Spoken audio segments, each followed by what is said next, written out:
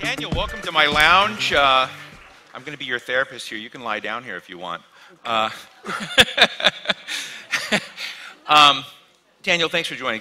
I've enjoyed our encounters in the past, but I want to start by going back to the origins, if you will, of Kind Bar. As you were traveling, as I understand it, around the world, and you couldn't find a healthy bar or a snack that you liked, and you started this.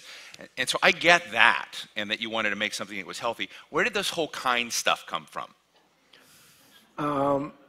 So there's many ways to answer. Nice to be here with you guys, and thanks for coming.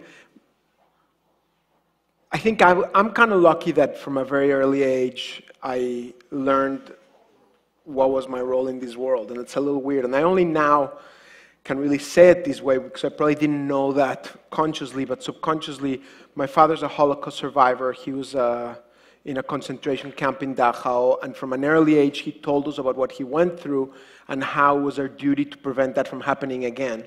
So throughout, when you piece it back, the common thread in everything I've done is trying to build bridges with people to try to prevent what happened to my dad from happening again. So Peaceworks, the first company I started, was about bringing neighbors in conflict regions together. The One Voice movement, stuff that I did in college, in high school, in middle school, was all about, I think, from an existentialist fear, trying to bring people together. And when I had this idea for a healthy snack that could do the kind thing for your body and for your taste buds, I also wanted to do the kind thing for the world by building empathy and inspiring connections. So you wanted to be selfish and selfless at the same time. I've always seen business as a tool for making this world better. It's never been, I've always enjoyed business because my dad was an entrepreneur and I saw it and I enjoyed it and it was fun, but it's never been sincerely just a tool to make money. I don't mind it, I enjoy it a lot, and I think it's a very, very critical aspect of success is being able to be sustainable and scalable. I don't think you have the right to pursue a social mission as a business if your business doesn't have the right financial anchors. I think there's too many mistakes also in assuming that we should hold business with a social purpose to a lower financial ambition or standard. I think it's dangerous because then the business won't be scalable and sustainable. And we're dealing with that issue right now. We have a venture in Jordan where we have Israelis working in partnership with Jordanians, employing Syrian refugees. It's a beautiful project where they're working together, but the farm is not making money. And our objective there is not to make money because it's never going to have the financial success that Kind had. Our objective is to bring people together. But if we don't obsess about it being at its essence effective and run well, we're not going to be able to scale it. It's going to be then just a charity. And there's a lot of important things about charity. I also have nonprofits that have not developed an economic model where giving money every year to sustain it is important. But the cool thing about business is where you're able to channel market forces to do something good, because market forces are sustainable, scalable, and it's one of the greatest ways to impact our world. But it's tricky, it's hard, and for it to count, the business has to stand on its own. Daniel, what is the worst tasting Kind Bar you've produced in the past? You would not have tried it because... No, I think I did. Excuse me for 1 second. No, I mean, I'm asking this for a reason because, one of the things, I mean, we've known each other for a long time, but Daniel's experimented with a lot of different flavors, and we were talking about quality control, various sorts of issues. But here's the issue I'm interested in, is something that's deeper, that has to do with this notion of purpose, this notion of doing great things, and whether companies use this to cover up stuff. I mean, I was going to be facetious and say, Daniel, you're so kind, what are you covering up? But yeah. I'm interested, in a serious way, whether, you've had these challenges and whether there's this presumption that having this shtick of acts of kindness and kindness helps one get away with lower quality goods. Because I do see some firms out there doing that, and I'm just interested in how you look at that challenge. So, and what your worst tasting bar was. Sorry, I'm turning this thing off. So, first, to address quality. you're getting confused about the story that I told you, because the story this is where... the Pieceworks. That's Pieceworks, yeah. Yeah. When the first company I founded, what Steve is teasing me about, is when I was just getting started, and I was 25 when I started Pieceworks, which is the company that brings neighbors in conflict regions to work together. And the first venture was called Moshe Pupik and Ali Mishmunken's World Famous Gourmet Foods. Very, very different from kind, just four-letter word.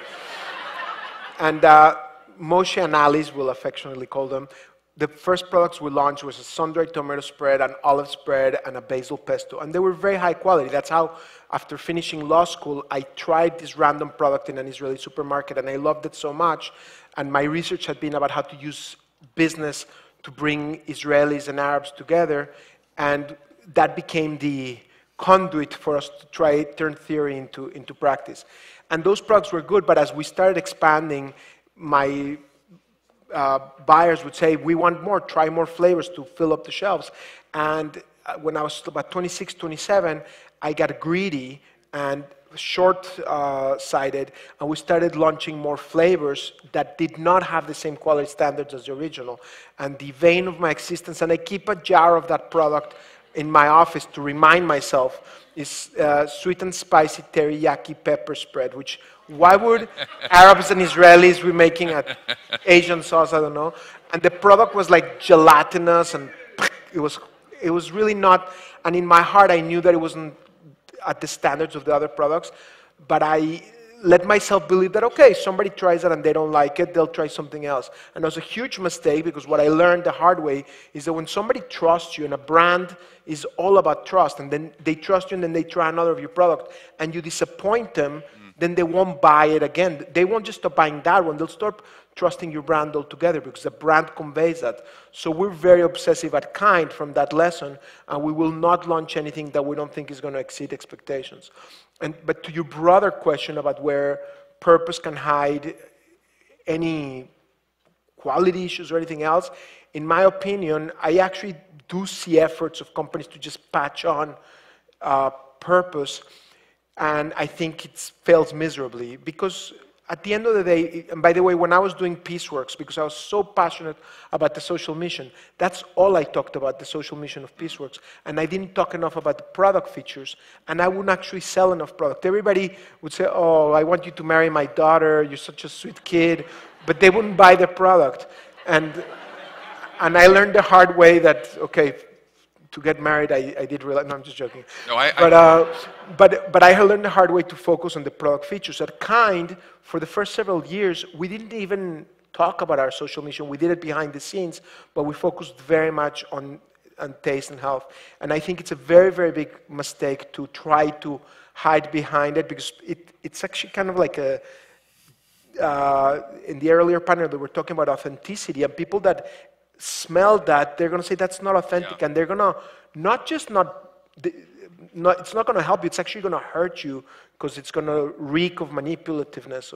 No, I am simultaneously addicted to the sea salt nut caramel bar, and I try to be a better person when I eat one. But you know, I think that, I mean, you know, I joke about my cynicism, and you're such a, you know, a good person, you're out there logging this, but you wrote a beautiful, incredible email to your team on November 9th, 2016. I'm not going to read the whole thing, but you wrote, this seemingly endless election season culminating over the last several hours has been a painful journey of division, vitriol, and alienation for our country. It ends with America's citizens torn further apart than any time I can remember. Many of us are deeply shaken about the fate of our nation and our world. Global markets are signaling concern as we enter uncharted territory. There's a sense that the world's greatest democracy is more fragile than we realized and cannot be taken for granted, and on and on. And you're basically, and you tell your people, we need to stand by our values even more. We need to be resilient in this. We need to do, and I'm just interested in how you think you're doing, because this does seem like a tense time in the country where there's a zero-sum competition between, you know, different groups in our society, and you're out there with a mission saying it can be different. And I guess what I'm asking in a cynical way is, as you're trying to generate this kindness inside, are we the frogs cooking in the pot? In other words, are we unable to kind of deal with the systemic issues as we're dealing with these micro moments of kindness? Talk me down, as Rachel Maddow would say. Well, I mean, it will take us hours to answer that question, but we have, yeah. I wrote that at 4 a.m. in the morning, by the way, so I'm kind of like surprised that it makes any sense. Best thing you've ever written. Thank you. Look, when I started Peaceworks and One Voice and all of these things, you know, I was born in Mexico City. I came to the United States when I was 16. My father was born in Riga, Latvia, and raised in Lithuania, and he was liberated by American soldiers who risked their lives to rescue him from the Holocaust when he was age 16 and then came to Mexico. And so it's never lost on me a little bit of a sense of perspective. But I will say, having lived in the Middle East, in Mexico, traveled all over the world, I really appreciate what we have here in this country. And it never crossed my mind that the work that we were doing in the Middle East to fight extremism and division and alienation would be so urgently necessary here in America. And, you know, I'm still committed and still investing time and energies and money, and we have some great momentum. I don't know if you saw what our Darkenu, the movement that I helped, a predecessor co-found, did something incredible in Israel right now to bring people together and fight extremism. And so there's a lot of things that I've learned about the Middle East, about how to fight extremism, that we're not going to apply here. It never crossed my mind when I was on that journey 15 years ago that the stuff we were learning about how to fight sectarianism and division and totalitarianism and hatred, you could bring it here to the United States. Bring here. But it's terrifying because this is like where everybody goes for the safety zone, right? Or for this, and the fact that we are threatened. I've been reading a lot. I don't want to overly dramatize this, but I've been reading a lot about how the Nazis rose to power. And in 1929, people thought they were a joke. They ignored them. And you know, within several years, they had amassed control of Germany. And I think we all need to recognize the seriousness of the times, and we all need to double down in our investment. I'm very impressed with how our founding fathers built this country with so much resilience that hatred has not prevailed. But it's certainly, this genie has gone out of the bottle. This crassness and bullying and disrespect has seeped into our culture. And what makes America so formidable is the strength of its courage and its kindness. Because kindness, people tend to associate it with weakness, right? But that's because they confuse being kind with being nice. You can be nice and be passive, but to be kind, you have to act. And you can be nice and just be an observer and just not do harm. But to kind, you have to do good. And so when you're nice, you're not bullying. But when you're kind, you stand up against the bullying. When you're nice, you don't cause problems. When you kind, you have the strength to fight against those problems. And what's amazing about America is that fundamental building block of kindness that has created the fabric and the resiliency of our country. And I think it's very, very important that we not lose it. It's very important that we don't allow manipulative parties and politicians or divisive forces to do that to us. And it's not, and by the way, social media being manipulated, whether it's by foreign countries or by others, there's a lot of things for us to be concerned about, like the danger that we all have to be listening to echo chambers.